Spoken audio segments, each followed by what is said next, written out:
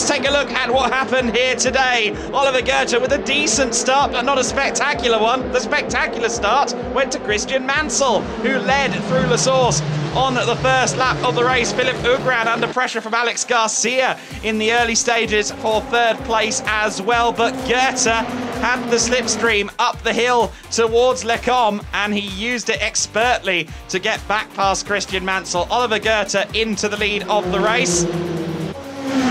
Elsewhere, further back, this is Garcia under pressure from Josh Mason, who had a fabulous start to the race. This was him moving up to P3 at the expense of Alex Garcia from the tail end of the grid. And then it was Mason versus Mansell as they ran up to La Source with a couple of laps to go. They had a few exchanges.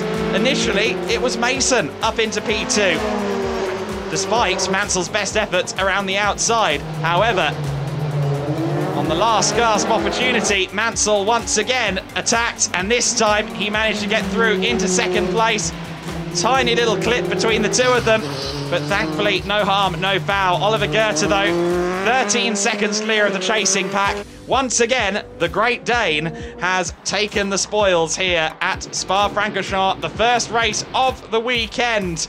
And he once again is a winner in Euroformula Open. He once again opens his gap between himself and Christian Mansell in the championship points.